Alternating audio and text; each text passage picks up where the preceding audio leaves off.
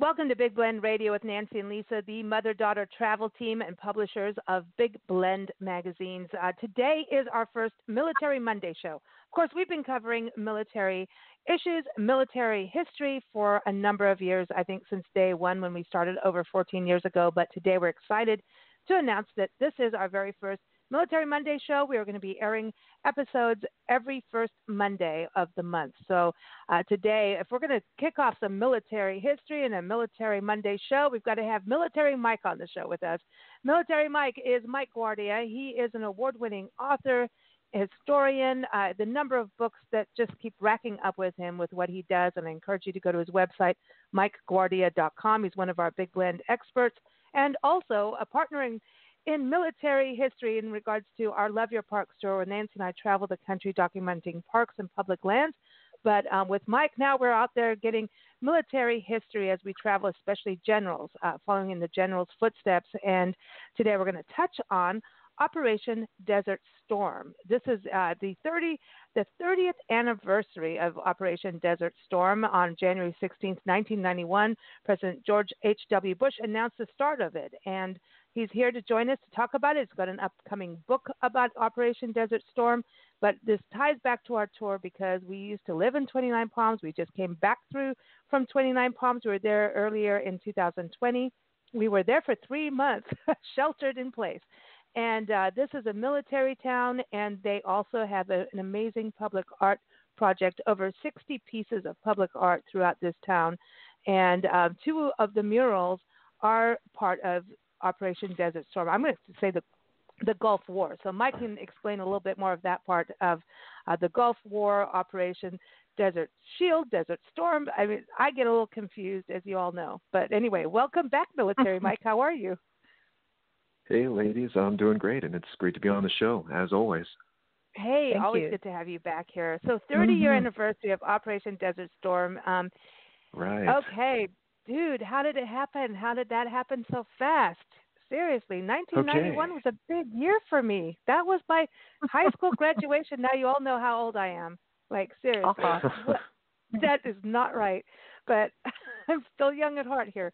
But, yeah, you were posting this on your author page on Facebook. So everyone, Mike Guardia, author. You're posting photos. You started this from the actual anniversary, right, that you're posting a photo a day? Awesome. I sure am. It's an ongoing photo collage that I'm doing on my Facebook author page, pretty much straddling January and February of this year. Every day, or almost every day, I'll be posting content that is commemorating the UN's victory against Saddam Hussein in that conflict. And that's what really let it off, was the UN. Like, he didn't. Like, he was supposed to, behave himself by a certain date, and he didn't. And then George Bush said, that's it.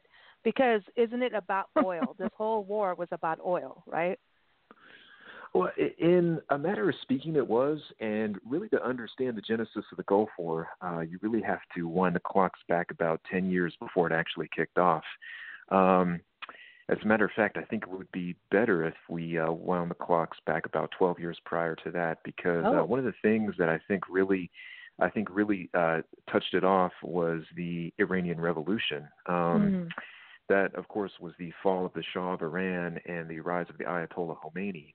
And if you take a look at that region of the world, after the downfall of the Nasser regime in Egypt, you really had Iran and Iraq jockeying to become the dominant force in the Middle East. The Shah of Iran was really trying to flex his muscles, and he was establishing a close friendship with the U.S. But of course, the Shah of Iran, he gets deposed, and he is overthrown by the Ayatollah Khomeini, who establishes the Islamic Republic of Iran and makes it into an Islamic theocracy. Well, here's where Saddam Hussein really starts to enter the picture. For about a decade at that point, he had been slowly rising as the de facto leader of Iraq, and he finally consolidates all of his power in the late 1970s. But Saddam himself is a secular leader, and he looks across the border to Iran, and he says to himself, okay, the Ayatollah Khomeini and all of his acolytes, and most of the Iranians for that matter, they are predominantly Shiite Muslims. But I myself, Saddam Hussein, I am a Sunni Muslim, and I am a secular leader who is in charge of a population that is largely Shiite Muslims themselves. So if I look at what's going on across the Iranian border, and if the Shah of Iran fell that quickly to a Shiite revolution, how easy would it be for me to fall to a similar Shiite revolution? So in whatever warped brain cells he was using at the time, he says, okay, well, in order to preempt a Shiite rebellion within my own borders, the best way to prevent that is to launch a preemptive strike against the Islamic Republic of Iran and initiate a war with them. And hopefully, due to the destabilization of the Iranian Revolution, it'll be a quick and easy victory for the Iraqi army and the Iraqi Air Force.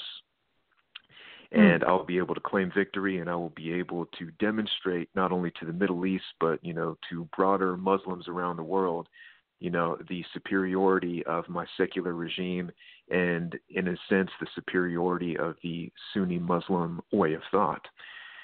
So he does this. He kicks off the Iran-Iraq war in September of 1980, and he invades.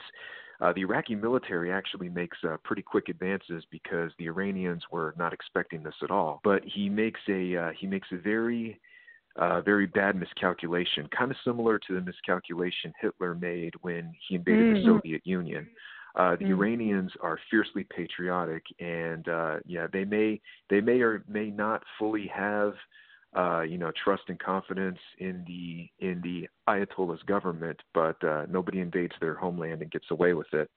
So they pretty much all rally to the new Islamic theocracy, and they take up arms against the invading Iraqis. And from that point, it very quickly devolves into a stalemate. The war started in 1980, but by around 1984, it was pretty much deadlocked between the two sides, and they were just making minor advances against the other. Well, the stalemate continues on well into the late 1980s until finally both sides are just exhausted from fighting. Neither side is really able to get the upper hand against the other. And the UN brokers a peace agreement, and in 1988, the Iran-Iraq war officially comes to an end. Both sides have ended the war in a stalemate. Both sides have pretty much agreed that the war was an even draw, but Saddam Hussein is in a real financial bind at this point. The 8-year war against Iran has plundered a lot of the antebellum wealth that Iraq had. Going into the Iraq war, Iraq had a cash reserve of something to the tune of like $50 billion. And by the end of the war, they were several $billion in debt. Now, most of the war debt had actually been financed by Kuwait, because he was running out of money and his oil revenues could only pay for so much. So he borrowed billions upon billions of dollars from Kuwait, and the Kuwaiti government, they expected him to pay back every cent that he took. Well, Saddam is sitting there in 1988 and 1989, and he's looking at his finances, and he's looking at the devastation that this has caused his country. He's several $billion in debt to his tiny little neighbor to the south, and he's telling himself, well, I can't reasonably pay all this off, and the economic situation in my country is such that it would take years for me to even pay, probably not even in my lifetime, be able to pay this off. So I'm going to go for the quick and easy solution. I'm going to invent a pretext to invade Kuwait. If I can't repay my debt, I'm just going to take over Kuwait, and I'm going to annex all of their oil fields. So what he does to that effect is he says to all of his Arab brothers, he says to all of the fellow nations in OPEC, he says, I think Kuwait is deliberately keeping the price of oil low, and I accuse them of producing below OPEC quotas so that OPEC won't be able to generate as much income. And then he also says,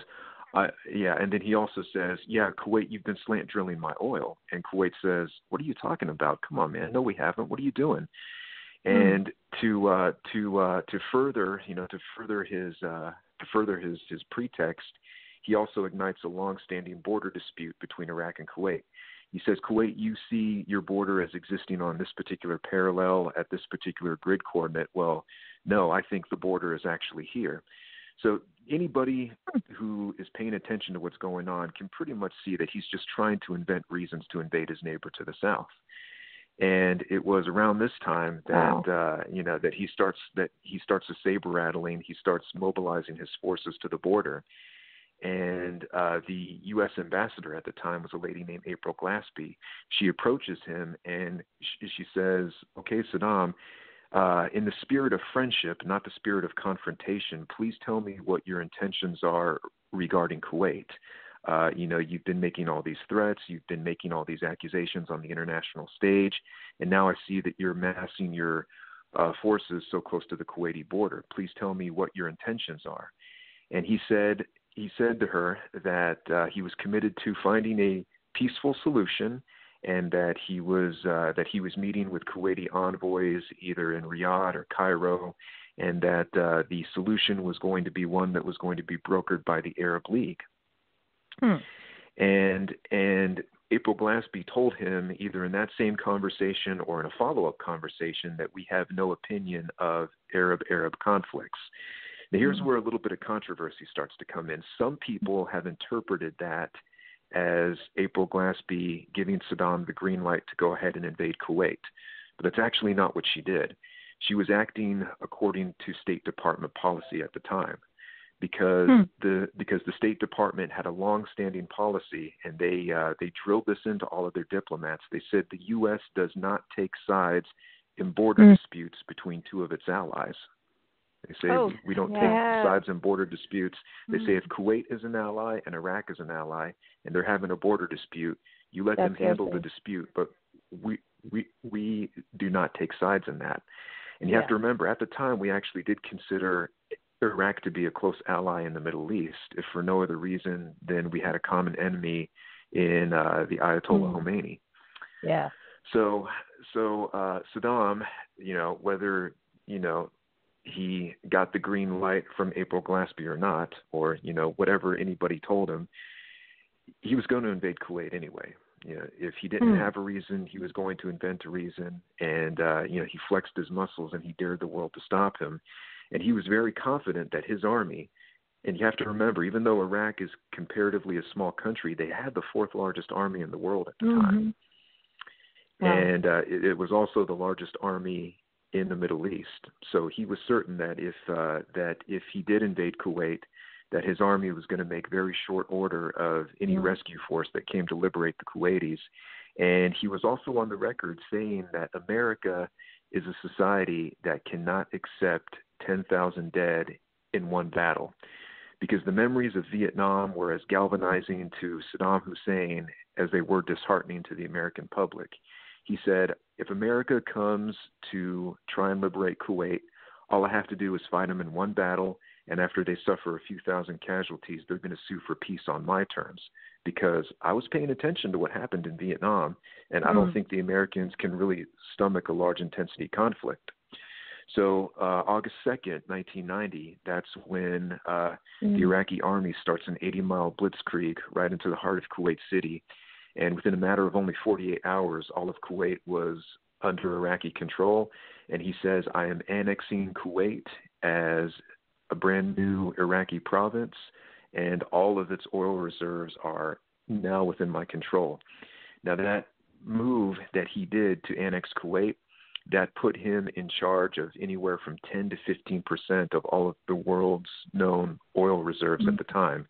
And then he started massing his forces along the Saudi Arabian border, to the point where the king of Saud, the Saudi royal family, called up the U.S. and said, hey, we have a very threatening, menacing Iraqi army that is massing along our borders.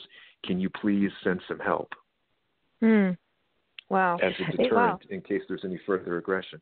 But this was also, so there's that, but then all of this also made it that you've got to look at the oil supply from a global perspective, right? So America did have a vested interest in that part. If Hussein took over Iraq's oil supply, then we'd be kind of screwed, right? In a way, like when you look at it, that wasn't that part of the whole thing for us to say, hey, you can't own it all. It's like a monopoly, on the oil. Well, it wasn't so much a business aspect as it was, hey, if we let a madman like Saddam Hussein take over the entire Middle East, and he pretty much monopolizes all of the oil within OPEC. It's not really, we're not necessarily looking at it from a business standpoint. Yeah. It's more it's more of a function of, hey, this brutal dictator has to respect the sovereignty of these other countries, and he can't just run roughshod over the Middle East. And the dictatorship thing is scary. I mean, they end up. That's when slave labor comes in. The whole dictatorship thing is, even though when that happens, the whole protect the women and children goes out the window. Everybody is fair game at that point, and I think this is where dictatorship and communism gets like this whole thing, like that. It's like, did I say that? And now everyone's going to freak out, that whole word. But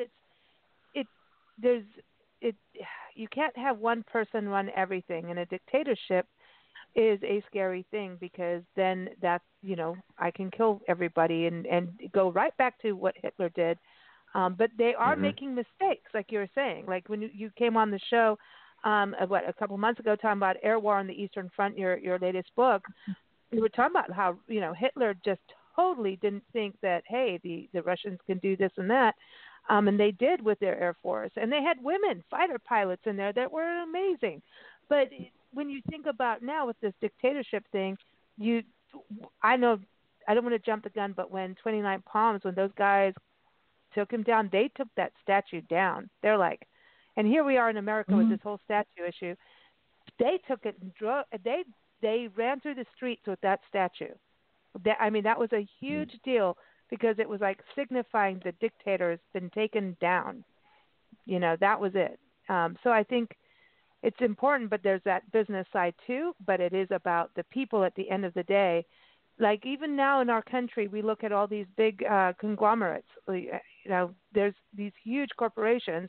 And if we don't have competitiveness, then you get a weird dictator in a business front. And that's not good for the employees or for the people in the country who end up not making the money that they should. And it's scary. Africa, Nancy, right? You had child soldiers. They gave them drugs. They did all kinds of stuff. So, sorry, when you say the word dictator, I kind of rant out. No, but I think also, don't we have agreements with other countries? This happens over here, then we're supposed to do this over there. I do think we have agreements with other countries, our allies, that we're supposed to fulfill, and we expect them also to fulfill their agreements with us. But being the power that America has, I think we're always on the front lines, and we have agreements and promises that we want to fulfill, because we don't want to be known as a country that doesn't. I think it's important, and I think that the agreements that we have with other countries were made for the safety of all. So it's a thing that we have to do, even though some people, like when Vietnam happened, I remember, Vietnam was a big deal when I was in school, and should we go? And some people protested. Other people were like, no, we have to, because we had an agreement with the French. And I was like, okay, why? That we would protect them. I don't know if they would run to protect us, but we said we would. So, your word is your bond, and that's how it rolls. I feel like we had this international persona of the country that would stand by our word. And that's what we did in a lot of aspects. Whether you agree with it or you don't, the agreements were made before we were even born, some of them. Right. Yeah. I mean, some of these agreements with countries were, they're like years old. I think World War I and World War II really kind of did that, right, Mike? In a way, like we're unified, we're going to stand by. It's honor, right? Do we talk about honor and glory? Yeah. You don't get the glory without the honor and actually going through the action of it. So I think, I mean, this whole war. I mean, it really is the Gulf War, right? In a way, I just got to go back on this because here's this whole thing with Saddam Hussein, and he's being a dictator and a greedy dictator, and then he screwed up with his money. And wars take, as you were talking about the wars before between him and, the Iran and Iraq border wars going on for so long. My first thing was like, how much is that draining both countries? Economically, it's got to just be horrific.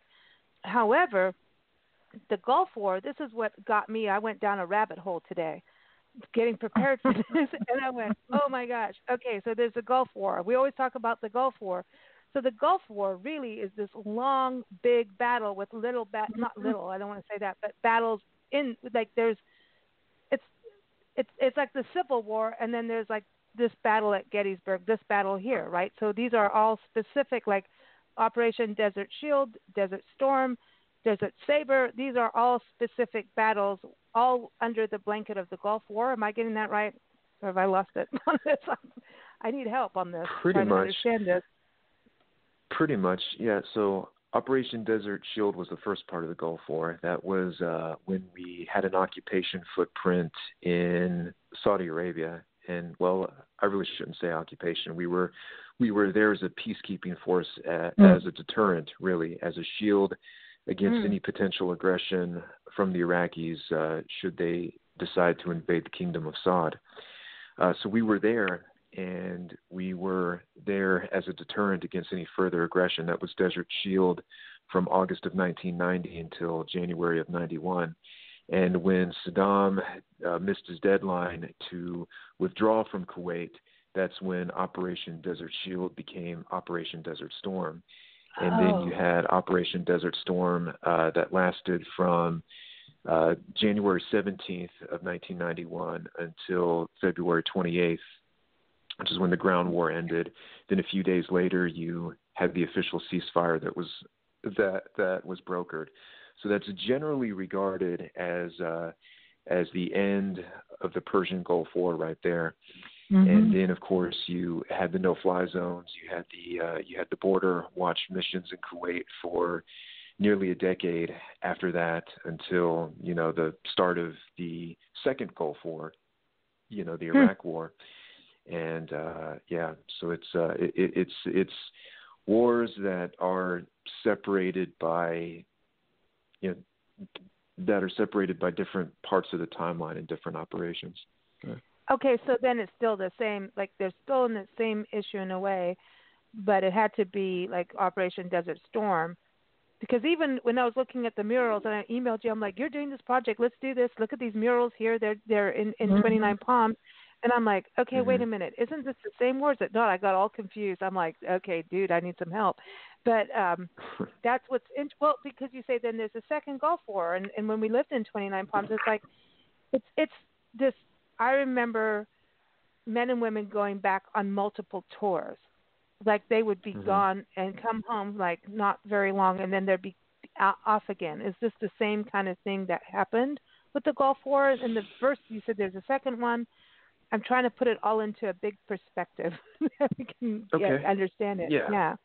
Yeah. So after the end of the first Gulf War, I mean, let's say that March 1st, 1991 is the official end of the first Gulf War. Okay. So that's when the Gulf War ended. And then after that, you had several border missions in Kuwait where the U.S. would send troops to do exercises along the Kuwaiti border just to keep a presence there in case the Iraqis ever got the bright idea to invade Kuwait again. So you had those exercises that were going on for really throughout most of the 90s. And then while you had those operations on the Kuwaiti border, you also had missions along what was called the Iraqi no-fly zones.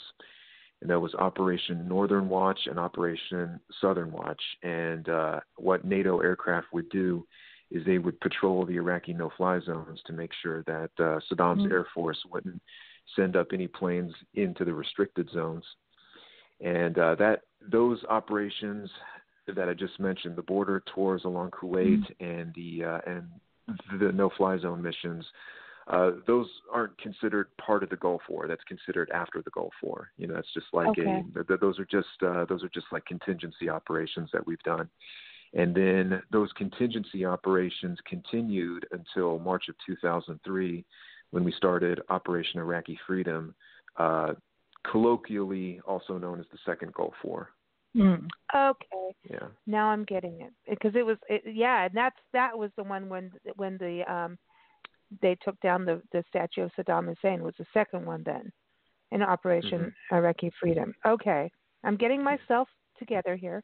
Well, it's an ongoing thing, right? I mean, you know, when you talk to people, I know we were talking to friends about, hey, we're going to do this conversation, this interview, and everybody's going, no, what this was at this date. No, this is at that date. Everybody's like kind of, I think that if you're not in it, like in understanding all of it, we kind of all forget how it all happened, and you know, it's this war that's just going on, and sometimes it's like, okay, there's a war going on, and maybe you don't know all the specifics, you know. So I think there's far more than, okay, there's a war going on. This is life and death and people out there fighting, and it's been going on for a long time, and it costs a lot of money and a lot of lives. You know, you've got to, I mean, to me, that's the thing of everything we talk about, Mike, at the end of the day with all of this military history, it's people's lives at the end of the day. We have to look at that and respect, and that's what I say about the honor of it. Go ahead, Nancy, sorry. No, I was just going to say that I think part of why we can sort of not know what's happening as Americans or kind of space out on it a bit is because it's rarely on our ground, you know. So we've been to places where bombings happened and on our ground, and it's very chilling. But when the war is overseas in a country that some people don't even know where it is, you know, so it's kind of over there. And it kind of gets clouded that way. If it's in your own backyard, you're a little bit more aware and a little bit more concerned, you know, a lot more.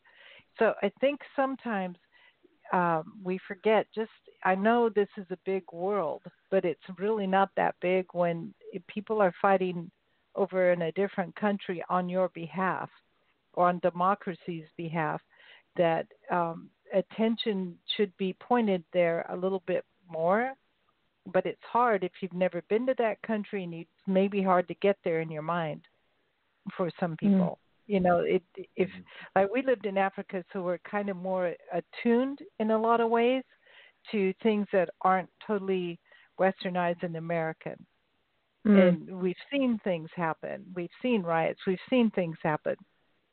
So I feel like sometimes we don't give enough appreciation to our people in service. Whether they're police or military, we don't give enough appreciation. I don't think you ever can give enough. I think it's you take it for granted, maybe in a bit. When you live in other countries, try calling 911 and see what happens. But this is the thing. I think she makes a good point here, and the whole point is that you don't want it on American soil, right, Mike? At the end of the day, we don't want. I keep saying it. At the end of the day, we don't want the battles on our own turf. No. No, we don't. I would say that we probably had enough of that during the Civil War, and we really don't want to. We really don't want to have stuff of that magnitude on our own soil again. Yeah. Oh, and Civil War. We got to get you back on the show with that. We got to do Gettysburg and that area because, oh man, I still can't. War is so rough. You think about like these farmers. Here I am on my pastoral land and wake to the birds chirping and go do this really hard day's work and my kids, and then here it is. They're bombing outside your door and your kids and you are in the basement. How do you tell your kids it's all good when you don't know if it's going to be all good, Yeah. So it's, when you think about that here on our own soil and then you be in different countries or, to me, this is the other thing, 29 Palms. I want to get back to that. This city, the Marine Corps base, the Marine Corps Air Ground Combat Center,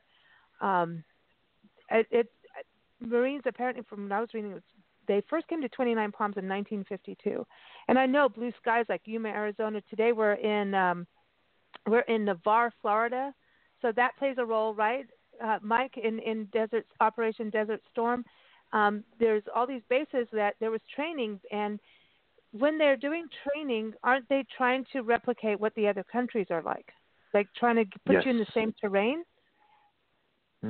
All the time. Yeah.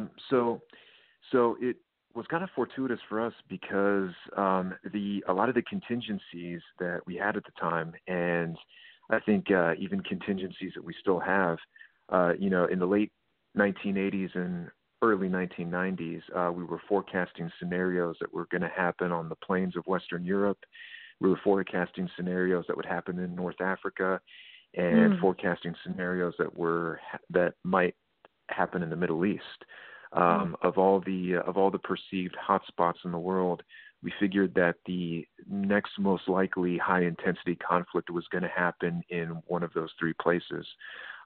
So the best available terrain that we had to replicate the conditions and the terrain that we would likely see were in places out in the American West, and that's when you saw a lot of the training facilities like Fort Irwin, California, and 29 Palms, and a lot of the maneuver spaces that we have out in the Sierra Nevadas really start to come into their own and get a lot of troop traffic on a rotational basis out there. And it was good for us in the sense that when you have that flat, open desert terrain with a little bit of change in the topography there, you can very adequately train for whether you're going to be in a desert environment, whether you're going to be in a flat open plain environment, or whether you're going to have to deal with various aspects of mountain warfare. And we knew at the time, and this really still holds true today, that a lot of our near-peer enemies were fighting using Soviet equipment and using a lot of old Soviet doctrines.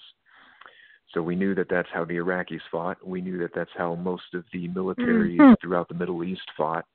And, even the countries in the latter-day Eastern Bloc, they were, of course, all using tactics, techniques, and procedures that came out of the latter-day Soviet military.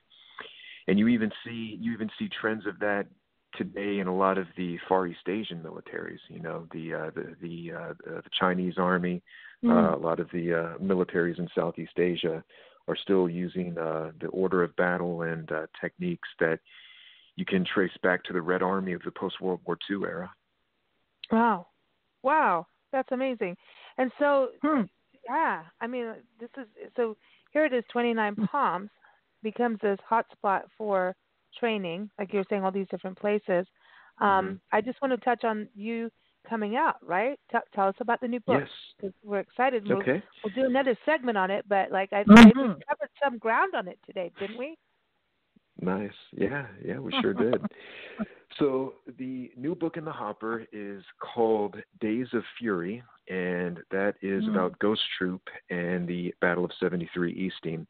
And in many ways, this is a companion piece to a book I wrote about 5 years ago called The Fires of Babylon, and it was looking at Eagle Troop and the Battle of 73 Easting. Eagle Troop was an armored cavalry troop that was part of the U.S. Army's 2nd Armored Cavalry Regiment that was at the tip of the spear of the U.S. Army's advance into Iraq during Desert Storm, and they fought at the Battle of 73 Easting. Eagle Troop, it's one of its actually among its many claims to fame is that they destroyed a numerically superior Iraqi armored unit within only 23 minutes without the loss of a single American life. And Eagle Troop at the time was commanded by a young Captain H.R. McMaster, who later retired as a 3-star general and served as the national security advisor under President Trump. Wow. Now, Eagle Troop, however, that's only a snapshot of that particular space of the battle.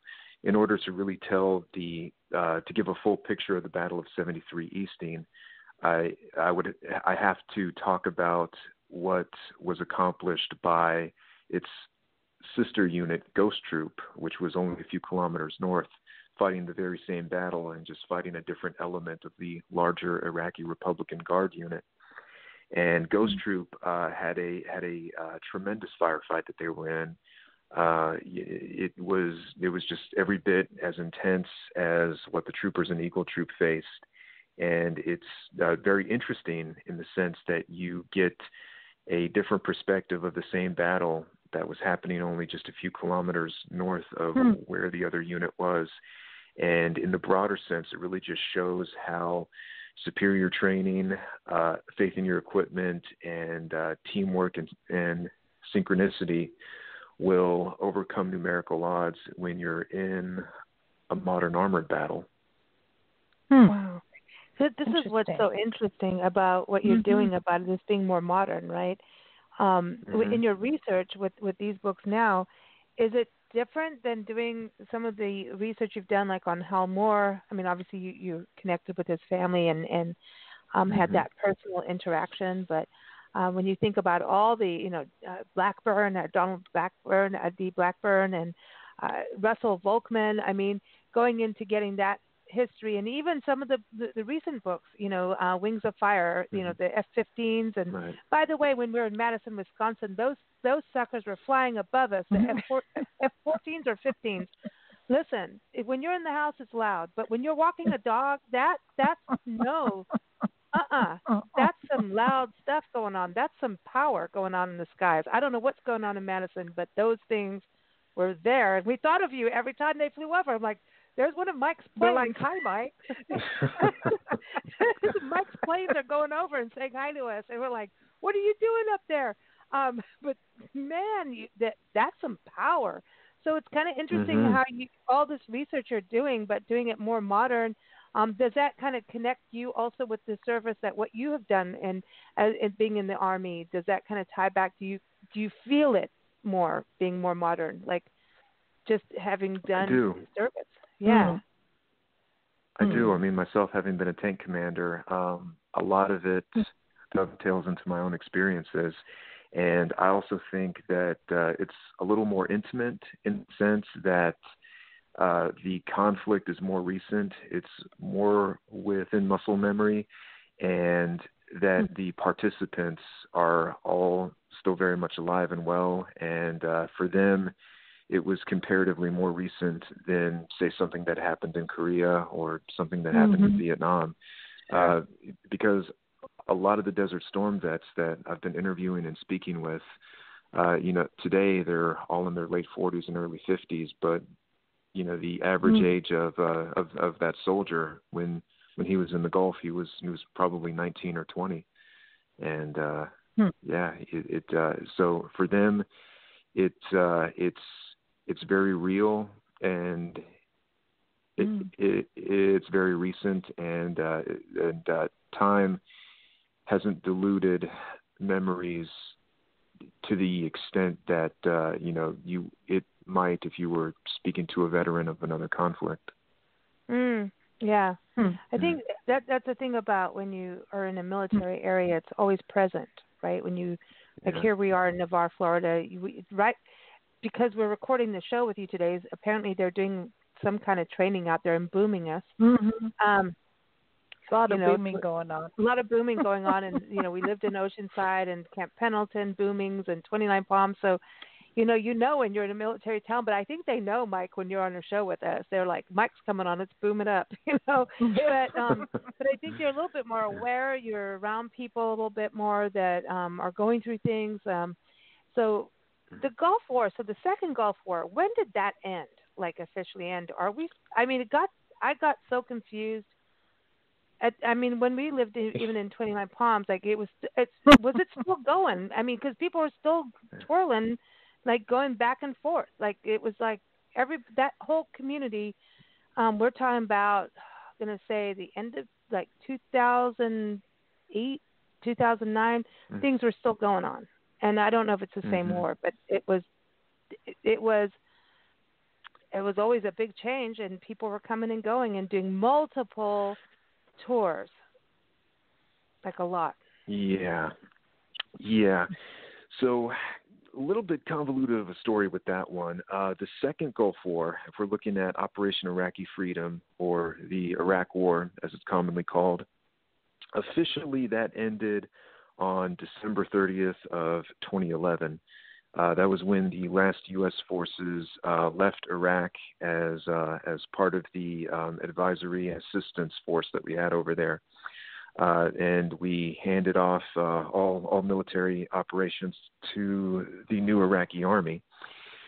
So it lasted from March of 2003 to December of 2011. So at that point, we thought that we had closed the book on Iraq for good. Iraq was sovereign. They had full control over their military.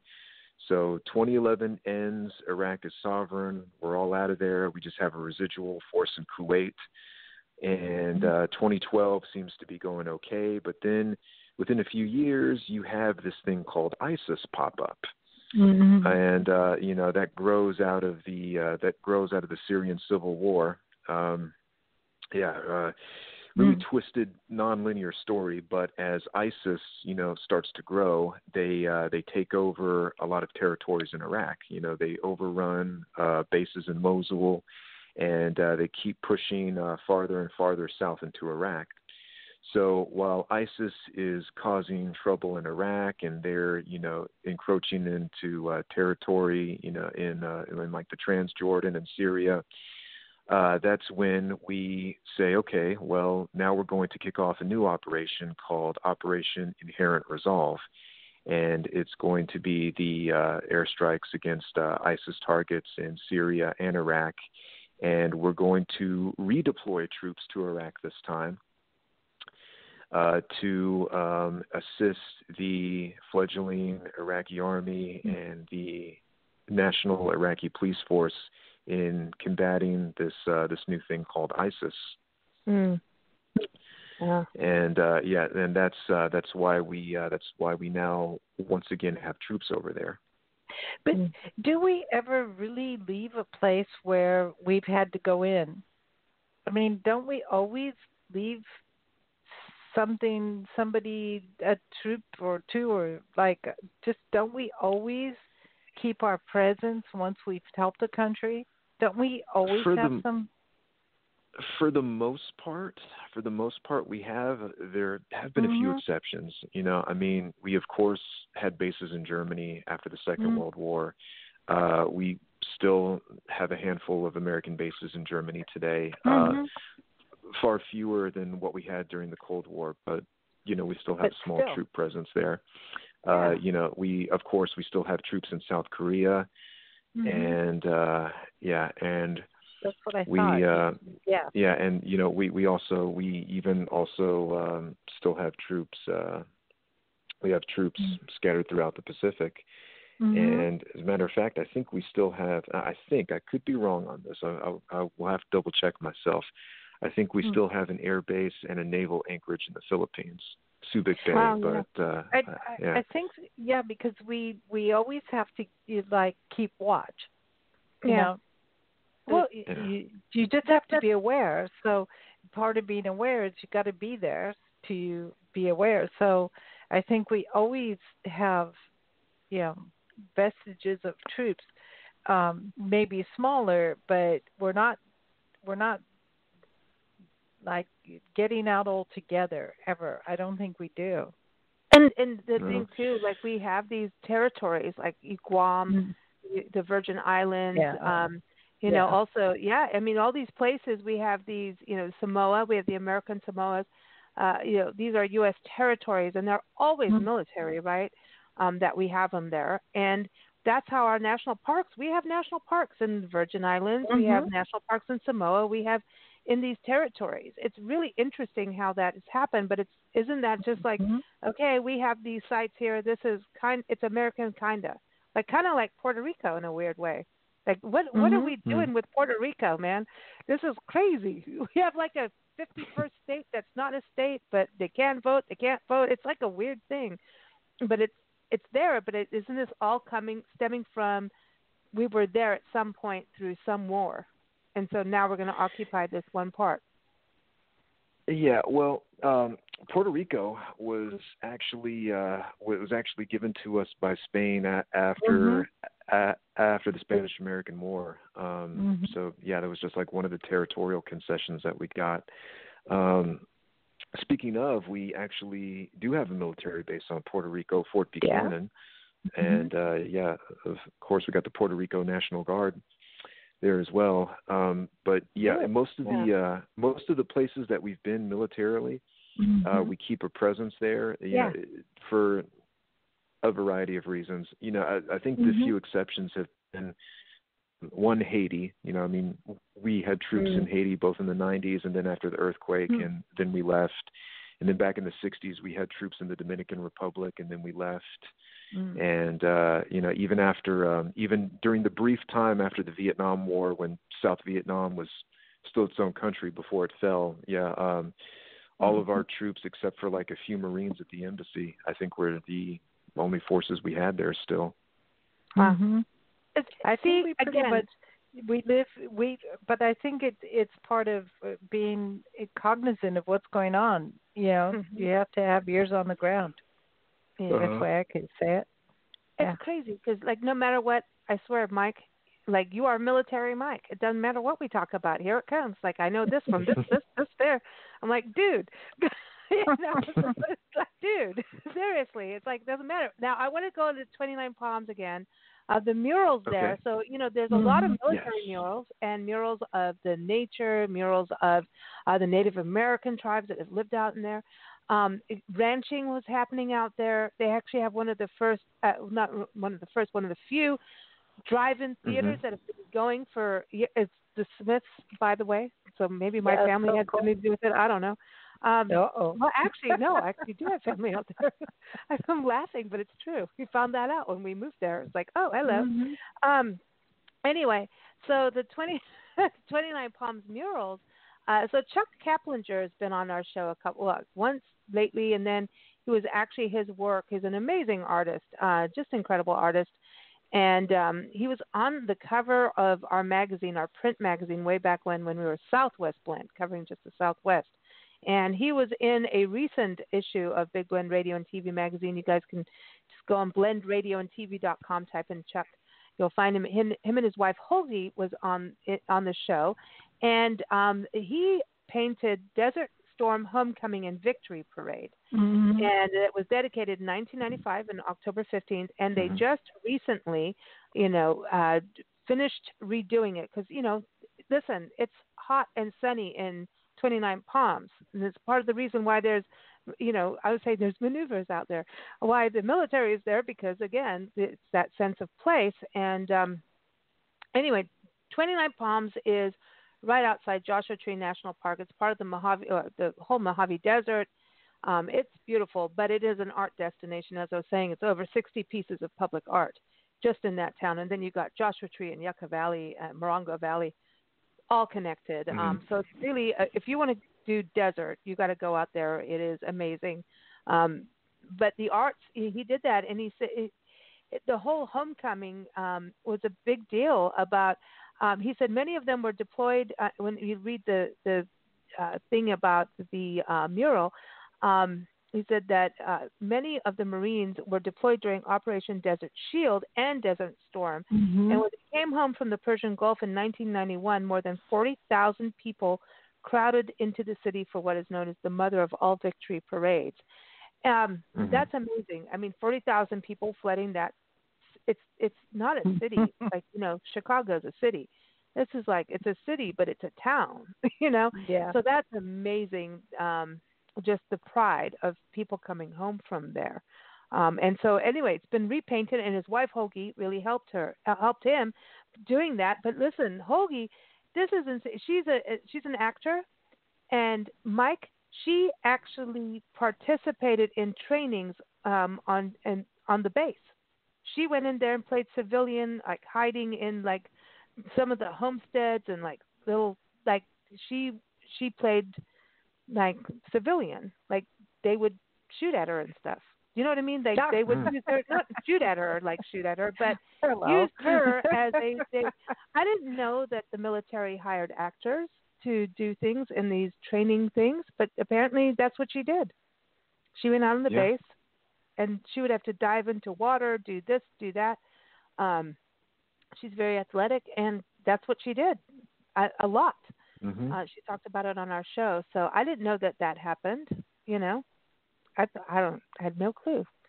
So, but that's what she did. So that's interesting. But then Operation Iraqi Freedom, that's a mural that is about on March 21st, 2003, the 1st Marine Division crossed from Kuwait and began Operation Iraqi Freedom. And it's dedicated to the men and women of the armed forces. I'm reading this from the blurb about the mural, especially the Marines and sailors from Marine Corps Air Ground Combat Center in 29 Palms. The Marines, I've photographed this a million times, are depicted. It's a 100-foot mural in scenes. It's taken from actual photographs, including the historic toppling of the 40-foot bronze statue of Saddam Hussein in Baghdad by 1st Tank Battalion and the rescue of Shoshona Johnson and 7 POWs by the 3rd LAR. Is it LAR or LAR? I don't know. But it was painted by Oregon artist Don Gray, so shout out to him for this. This mural, I mean, it's huge. I've when you photograph it, it becomes this big, long strip. It's so big. And it is about all these different scenes of what happened. So here's this statue coming down, but the rescue of Shoshona Johnson, that was a big deal. I remember that. That was a big deal, Mike, with and then the POWs coming in. Yeah. So that's our freedom sure part. Was. So these guys were all in 29 Palms. And so shout out to you guys and gals, everybody that was part of that. I think it's cool when there's murals. Don't you think that kind of saves the history, of what that town, the people of the town at that time, they are part of 29 Palms history. The base is part of that community. And I think the murals tell stories that you just forget about or don't know about, introduce you to, hey, this happened at this time. So just like your work with what you do with your books, Mike, it's important that we keep doing the art. Thank you. The arts are important. Thank you for joining us again. Everyone, MikeGuardia.com is the website to go to. When do you expect your next book? Tell everybody the name again because, we're excited. Okay, so the name of the book is Days of Fury. That is Ghost Troop and the Battle of 73 Easting, and I'm expecting this to be out by the Ides of March. All right. Cool. March, everybody. Yeah, that'd be awesome. And keep tuning into our first Monday, Military Monday, that's going to be happening here on Big Blend Radio. Keep up with us at BigBlendRadio.com. Again, MikeGuardia.com. We'll go to Amazon. How many books now? I always ask you this, and I'm always like, what? So many. Wow. How many? 18. Wow. Whoa, 18. Dude. That's great. One day you're going to be 21, Mike. One day I'll be there. All right.